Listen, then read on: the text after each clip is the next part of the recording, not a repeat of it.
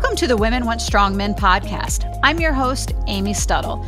I believe it takes a strong man to appreciate a strong woman, and I'm here to bring a unique perspective to empower both sexes. I love talking with health experts, thought leaders, influencers, and people who have insightful information to share with us about our health, our society, and our pursuit for success and prosperity. Before we get started today, I wanted to point out that the guests come on this show for free. They don't charge me and I don't charge them. They are taking the time out of their schedule to educate you all for absolutely no cost. So if you enjoyed the content of one of the guests or learned something from them, please leave a review about the episode and tell us what you liked about it. Or share the show with someone that you think could also benefit from the content. Topics we cover on this show can literally change people's lives. So I just want to point that out, that the only way this show continues to grow is if you follow, rate, and share the show with family and friends. So on today's episode, I have Anna Griffith. She's a nurse practitioner here at Victory Men's Health. Anna also has her doctorate in nursing. Anna sees and treats a lot of patients that use weight loss medications such as Semaglutide, which is also known as Ozempic or Wegovy, and Tirzapetide, which is known brand name Mounjaro. So we are going to go through ways to optimize your weight loss journey while on these medications. We've already done several podcasts on why these medications are game changers in weight loss and how terrific they work. We see patients have life-changing weight loss success while using them. We have a lot of patients on them at Victory Men's Health, and we can't say enough positive things about these medications. So since we already covered how terrific they work, we're going to focus more on the frequently asked questions we get from patients. We're going to cover ways to mitigate some of the side effects from anywhere from nausea to muscle loss. And we're going to discuss some mistakes that we see made while using these medications. So Anna, let's get started here. And I think let's start with the side effects. What would you say is the most common side effect that you hear about from your patients while using this medication? There's a variety. Probably nausea is the most common thing that we hear about, but maybe not the most long-lasting side effect or the most important side effect to talk about. Yeah. So how do you handle a patient that comes in with nausea from being on the medication? And when you say it's not a long-lasting side effect, can you elaborate on that? Yeah, so a lot of times people are having nausea in the first day or two after taking their first shot or after a dose increase. So these medications, we really personalize them for the person. For instance, when you look at the trademarked medications for these, Ozempic, Mounjaro, there's very specific dosing schedules for all of these medications where you're basically doubling the dose every month that you take them. When you look at compounds, the purpose of compounds is to do more patient-specific dosing because many people do experience side effects or have problems from medications. So being able to tell someone not to completely double the dose because that might not be the right thing for them, drawing it up themselves in an insulin needle as opposed to an auto-injector makes a big difference for being able to dose this for the individual. So usually someone is having nausea 1 or 2 days after they take a shot. And a lot of times that goes away in the weeks following these medications once your body is getting used to them a little bit more. So if someone's having more severe nausea or if it's lasting for a long time and it's not going away, sometimes decreasing the dose is helpful. Sometimes lower than the lowest dose. That's possible for some people. Also, some other things to consider. If you're having nausea because perhaps you haven't changed any of your diet. Maybe you are not eating enough. Maybe you are eating too much sugar or fried foods. A lot of these trigger foods. This medication should be a tool. It is not the entire equation. So we should always be counseling patients to be doing all of the right things. Because if you think, I'm just going to take this magic shot and this is going to just help me lose weight. I don't want to change anything in my lifestyle. I just want to take the shot and magically get skinny. That is not the game here. That is not the protocol. So a lot of times alcohol consumption, huge deal in these medications causing side effects. So those are the primary things I think about. And ways to treat nausea. I think some other clinics or doctors are maybe a little bit too quick to say, just here, have a Zofran, an anti-nausea medication. Why treat a side effect with more medications when we could do some lifestyle changes? I think it's extremely rare that anyone under our care has ever gotten a prescription for Zofran. I think we've done it maybe a couple of times for patients that have just been really sensitive to these medications. Or inject the wrong dose. Exactly. Yeah. No matter how much education you give someone, you tell them to take 10 units and on accident they take 100 units. Whoa, not good. So got to pay attention when your doctor is telling you what to do and read the vial because it's on 10 different pieces of paper. Yeah. Yeah. We have actually had somebody inject 100 units on their first shot versus 10, which, believe it or not, she didn't get nearly as sick as we thought she was going to get. So thank goodness for that one. But yeah, you're right that the medication does kind of expose a poor diet, and that can lead to the side effect of nausea. And I've taken semaglutide, and I would agree with you that the nausea was short-lived for me. You know, it was maybe the first shot or two, and then after that, I was completely fine and didn't experience any nausea. And the nausea wasn't even debilitating. It was just like, yeah, I don't know. That food doesn't necessarily sound good. I wasn't throwing up all day by any means. So you mentioned that you're not quick to prescribe like a Zofran. What are some like the natural remedies that you would recommend somebody take to decrease the nausea? Sure. So eating more small, frequent meals. Eating food in the right quantities, the right timing, definitely not eating too late at night can sometimes make a difference for people. Focusing on the right types of food, proper water consumption, all of that makes a difference. A few other natural things people sometimes will try are ginger, either lozenges or you can do like a ginger tea. Those are kind of the more common things that I think about. Okay, so what would you say is the second most common side effect that you see? So maybe not as much in our practice, but just in general with the use of these medications, muscle loss is a huge concern and why these medications have been demonized in certain health circles, I think. And so that's a really long conversation we can have if you want to direct me where to go with that. Yeah, well, no, let's talk about it. I mean, maybe you can start with the InBody scale and what we're looking at, and then how we educate through diet and protein intake and stuff like that. Absolutely. So if you are going to a doctor and you are trying to lose weight and you don't know where your muscle mass is and you don't know where your body fat percentage is, you're doing it wrong. You have to be getting these numbers. I do not care what your BMI is. I do not care what your weight is. Those do not equal any health outcomes for anybody. So BMI is the oldest tool in the book. It's okay for population-based studies. But this test is basically just looking at your height versus your weight. I have guys come in here all the time that have 10% body fat and their muscle mass is way through the roof and their doctor told them they need to lose 20 pounds. I think Steve over at our Winghaven clinic is like a perfect example of this. You know, I think his body fat's at 7%, or he's going to get mad at me because he's going to text me and say it's at 5. But his BMI is always going to be really high. His visceral fat is low. So when you look at these different measurements, and you don't have to have a fancy scale to do this. Ideally, you have something that's measuring these and that can track it over time. We have the InBody scale here, and honestly, I know you've talked before in the podcast some of the detailed labs we run, but I would argue almost that the InBody scale is the most valuable piece of data information we give to our patients because there is no one measurement that more highly correlates with health decline, poor health outcomes than a high visceral fat. Visceral fat specifically is the type of fat that surrounds your internal organs, like your liver and your intestines. So you can think about this also as waist circumference. So you can even measure this with just a measuring tape at home, measuring your hip to waist circumference. There's some equations you can look up online to figure out where you're at with that, what your ratios are. And on our InBody scale, it gives you a number 0 to 20 usually. Some people are way over 20, but that's as high as our scale's reading right now. I think some of the newer scales maybe go up higher than that. So 10 or less on visceral fat is your goal because that is going to decrease your risk of having high blood pressure, heart disease, diabetes, sleep apnea, all these metabolic syndromes that are correlated with this fat content. Cancer even is correlated with high fat. So that is the main thing that you need to be working towards. And if we just look at calories in, calories out, a lot of people still advocate for that. And certainly it works if you're doing it for long enough for certain people, but it does not work for everybody because there's all these different diets out there. Kind of a newer one that a lot of my patients have been coming in and doing is Optavia, or I don't know how you say that, but same thing with, in the past, a lot of people have done the HCG diet.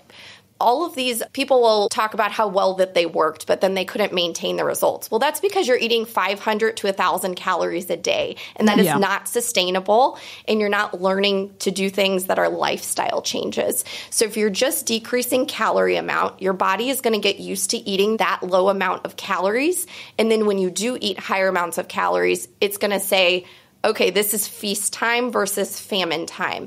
And then when you go back to famine, your body has adjusted to where you're not going to be able to get rid of those extra calories anymore because it thinks that now 800 calories is your baseline. Your body does not want to die, so it adjusts. This is evolutionary principles, basically, So you have to adjust to where you can maintain your metabolic rate so that your cells don't die.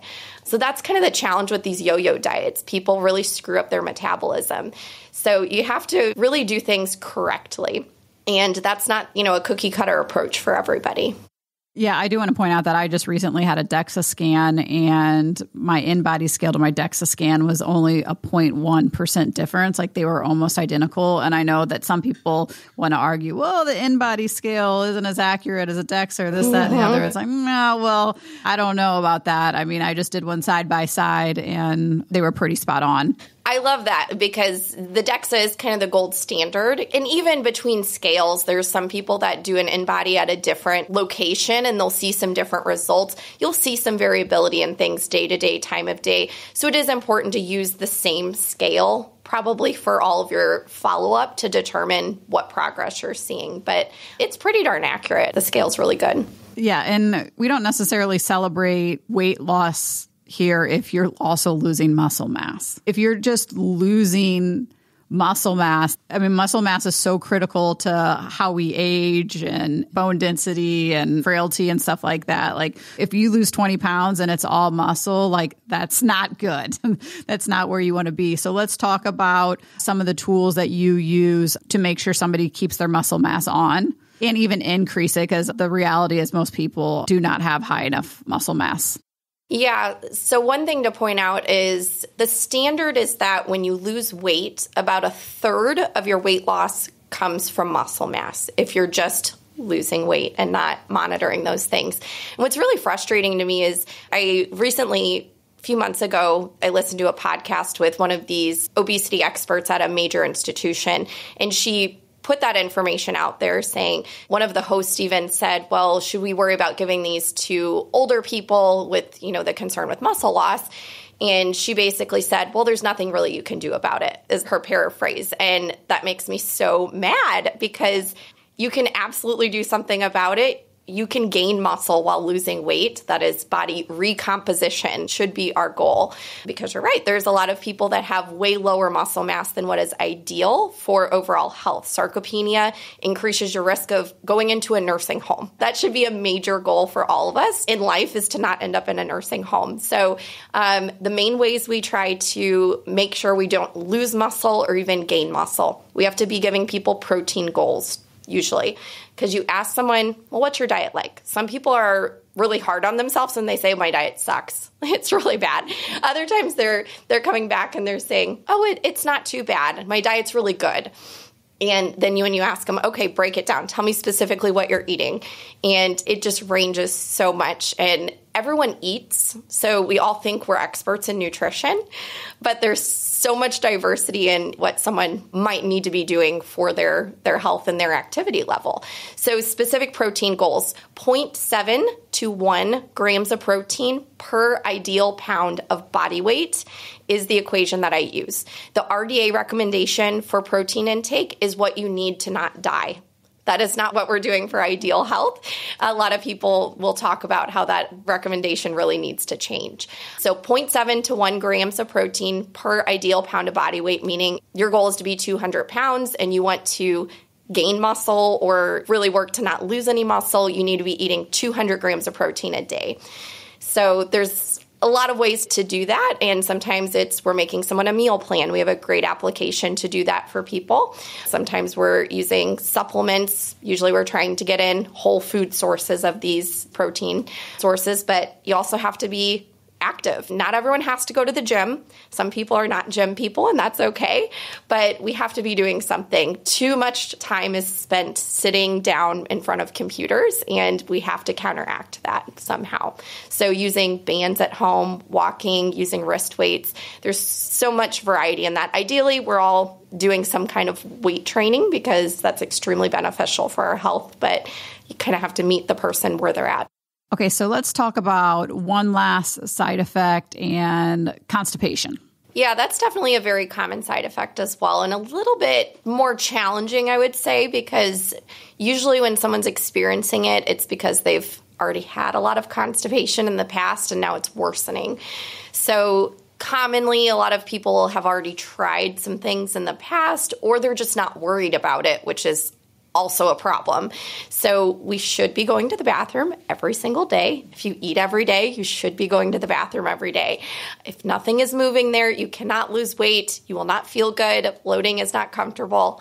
So there's a lot of natural remedies for constipation. Definitely we need to be moving. 8,000 steps a day is the minimum of what we should be doing for general health and for making sure everything's going to be digesting appropriately. So walking, really important. Definitely water intake. We should be drinking about half of our body weight in ounces is a good goal to have. So if you're 200 pounds, drink 100 ounces of water a day is a good goal. Fiber intake, really important. A lot of us are under eating fiber. Sources of fiber, a lot of vegetables, fruits, whole grains, seeds, nuts. Those are all really good sources of fiber. You can also use supplementation if you're not doing so hot with your diet, but always try to pack in the diet first.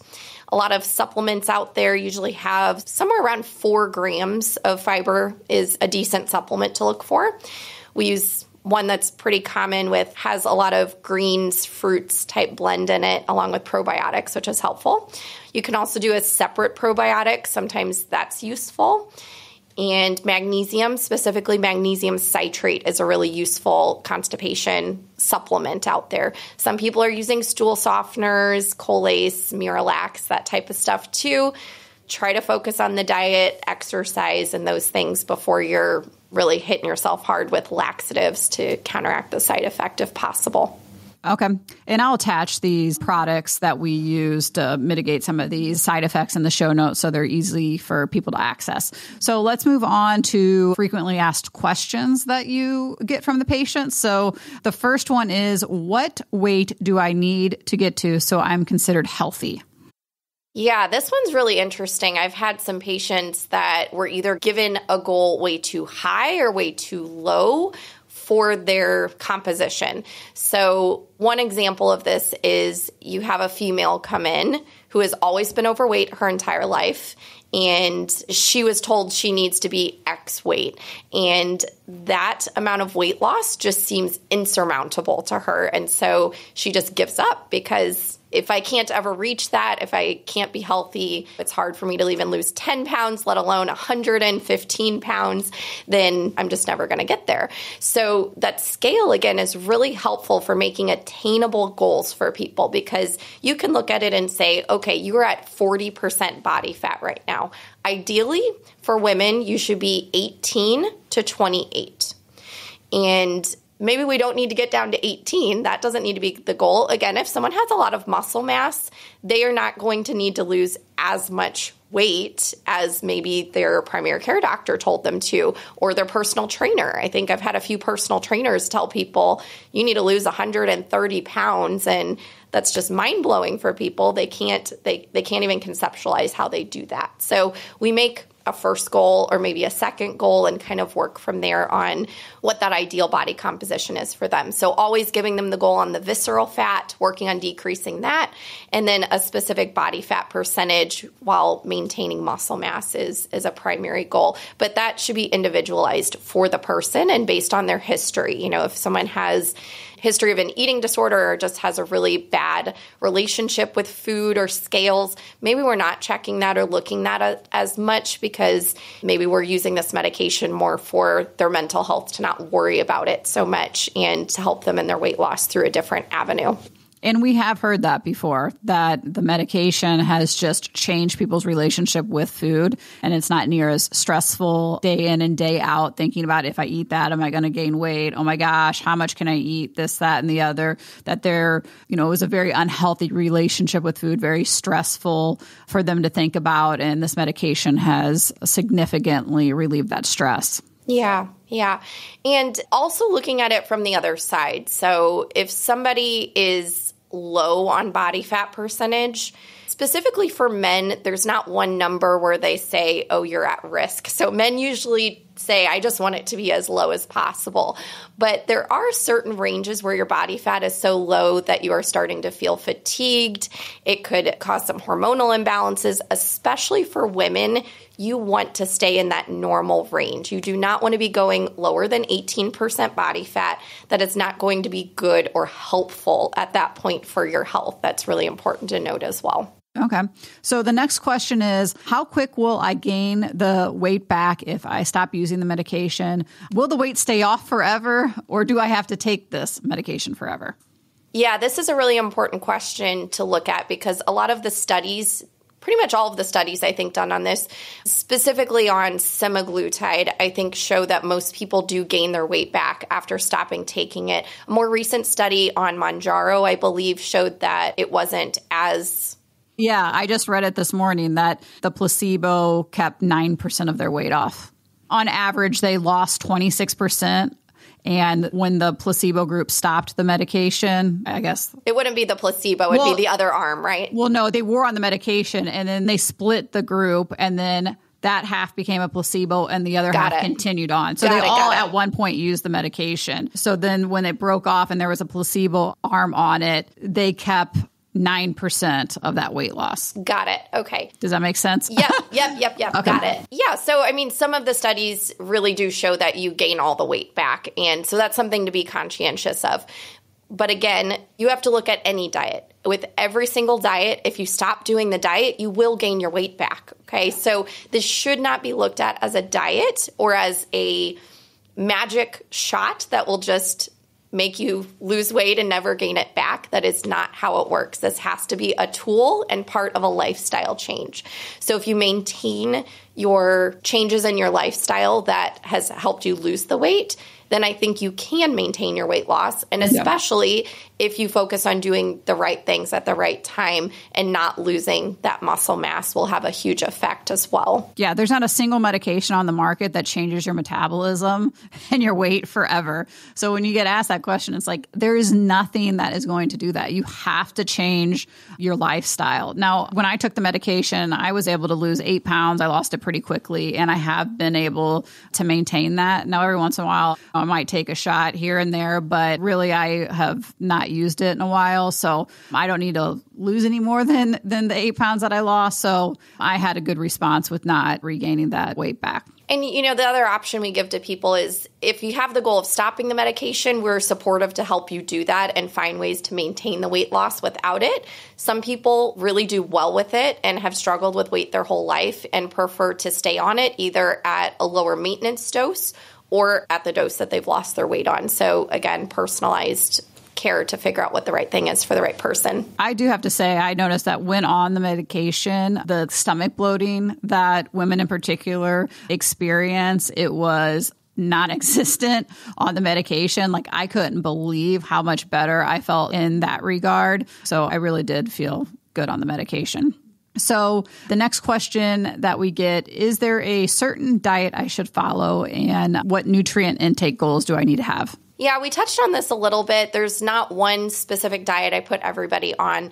I have my own biases on what a diet should be. I was thinking about this conversation, and you probably remember the last time me and you were out to dinner together. You were sitting next to me. You were eating salmon because you typically eat a fish-forward diet. I was eating steak because that's what I would choose if I go out to eat. And Manpreet, our other provider, was sitting across from us eating her vegetarian option. And we were joking at the end of it because we were all trying to get each other to try our food because we all think our diet is the best. And that example just, I think, is common for what we all experience. We all think we're doing the right thing. There's not one right thing, okay? Some people do really well on more of a seafood diet. Other people do better on a little bit of more of a carnivore diet. I think, honestly, omnivore, eating all types of food, is probably best for most people. So I think the one thing that I advise people on that is bad for everybody is processed food, of course. So trying to not get so much things out of packages, boxes, bags, trying to eat whole food. So fruits, vegetables, your proteins from meat sources, not from, the Impossible Burger. It's like the worst thing I've ever heard in my life. We won't get into that conversation today. Yeah. But kind of focusing on whole foods and kind of listening to your body on what you need, because this medication, I think, does make you more in tune with you're at a party and there's a whole table full of food, and normally you would just continue grazing. But when you're on this medication, most people just get their plate, they eat that, and they're done, which is great. Yep. Okay, so next question is, what is visceral fat versus body fat percentage versus BMI? Yeah, so we talked about this a little bit too. BMI, body mass index, is just height versus weight. That is all it is calculating. I don't like it, using it for the individual. It is on the printout that we use, but even people in the military, where the military used to use BMI a lot and say for your checkout, or I don't know what they call it, you have to be at this BMI, but even the military is now starting to go away with that and look at body fat percentage and some other markers. But let's just pause there just maybe to highlight how behind the industry is. I mean, aren't these medications to be considered, quote, obese to or overweight to use them? They're going off of BMI? Yeah, they definitely are. So this is a big problem. When you go to your regular doctor, they're looking at your BMI and telling you your health based off of the BMI or the weight. And just like you and Dr. Yablonsky talked about in previous podcasts, you have to use your eyeballs as a practitioner. You have to look at the person in front of you. Sometimes their weight, their body fat percentage, their BMI, maybe everything is all normal, but the person sitting in front of you has a big old beer belly. And you still want to address that because that is not good for their general health. So yeah, that is a big problem on both sides of this scale, right? With someone who's maybe underweight and told that they're normal and actually is having some negative health implications because of that, or they're overweight and they're not being addressed because their BMI is pretty normal, but maybe they're under-muscled and over-fat. So are there some people that are resistant to this medication? Yeah, there's definitely some people that do not lose weight with it. So you see this a lot in the diabetic population when you're using this in standard practice for diabetes. People are on the highest dose and they don't feel anything on the appetite suppression, but maybe their A1C does improve. It is helping with that glucose-insulin interaction that's occurring, but pretty uncommon, I think, in the general population, but it does happen there as well. So even if you're not diabetic and you don't have a ton of weight to lose, some people just aren't responding as much as what you think. So one option is if you're on semaglutide and you're upping the dose and you're not seeing results, we can switch to Tirzapetide, which is a little bit of a different compound. It's a GLP-1 and a GIP. Some people respond better with that. Some people have more side effects or less side effects with one compound versus the other. So those are all things to consider. But yeah, no one medication works for everybody, unfortunately. And this field of medication is like a ever-growing area, so it'll be interesting to see as we progress. There's going to be a ton of new medications that are going to be hitting the market that are derived from the initial very first GLP-1 to ever be on the market. And like you said, the Tirzapetide is a GIP as well. And I know there's a handful of others. So just maybe in closing, what else do you want to say about the medication? What are you excited about of the medication? What's your overall take here since you have a lot of clinical experience with it? Yeah, I think the most exciting thing, one of the articles I was reading recently was that in the past, prior to these being approved for weight loss, the best option was surgery. And we know that bariatric surgery has some potential negative implications. One, you have to go under surgery. Two, you have some nutrient deficiencies. It doesn't always work long term. And there is some articles questioning, is bariatric surgery going to be over with? Are these going to replace it? So I think that's really interesting and really exciting, and the applicability for multiple conditions as well. This is being studied for addiction disorders. Again, doesn't work for everybody, but a lot of people are seeing that in people who are alcoholic or near alcoholic, what you would consider. They are not wanting to drink anymore, which is extremely beneficial for your health, or at least drinking a whole lot less. Wouldn't you say that's maybe like the number one thing that we hear is like not having that desire for alcohol? Like how often do you hear that? Yeah, pretty frequently. There's some patients where we're prescribing this and you're really hoping it decreases their alcohol consumption, and they come back and they're still drinking way too much. They fight through it. Yes, but I think it is extremely beneficial for those disorders potentially. We'll have to see what additional research shows on that, but also the mental health aspect, because a lot of people are giving that feedback as well on just it's making me not feel crazy about my weight and worrying about my weight all of the time and what I'm going to eat next. And some of the other exciting things are just how well these medications work, not just for how you look and how you feel, but for the long-term health implications, decreasing risk of cardiovascular disease from the cholesterol and blood sugar standpoint, and kind of the underlying things that are occurring with weight loss. Okay. Awesome. As always, I'll attach all this information in the show notes. Anna, thank you for being on the show today. I know you have patients to get back to. I hope everybody has a great day. And just a reminder to please rate, follow, and share the show. Thank you.